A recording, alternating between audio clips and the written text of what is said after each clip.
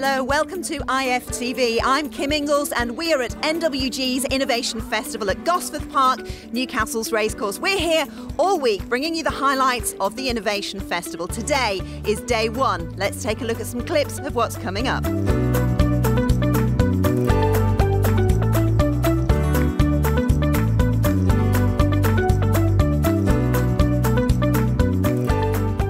I think this is a great idea. I mean, it's brilliant to have so many different people from so many walks of life come together for a week. So there's a good investment of time here to really start thinking about how we can work together to tackle the problems. I've never done this sort of thing before, so it's actually quite nice to not really know what's going to happen next. I'm a busy bee, so I'm kind of popping in and out of lots of different things. This morning I was in the engineering one.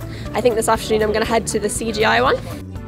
I've been this morning talking about flooding, listening to people from across the spectrum really coming up with ideas of how we can tackle problems of flooding which cause such problems for people when their homes are flooded.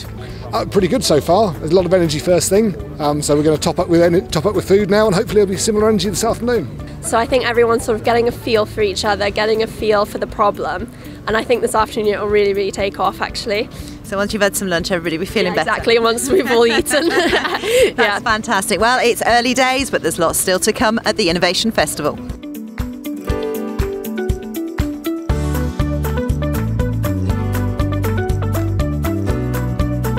Time to find out how people are enjoying day one of the NWG Innovation Festival. I found Herb Kim from Thinking Digital. Herb, why are you here?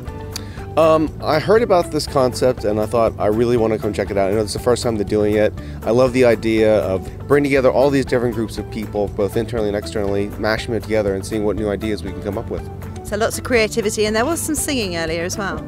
There was some singing. I don't think I embarrassed too many people around me, but it's something that I won't be doing every Monday morning. Me neither.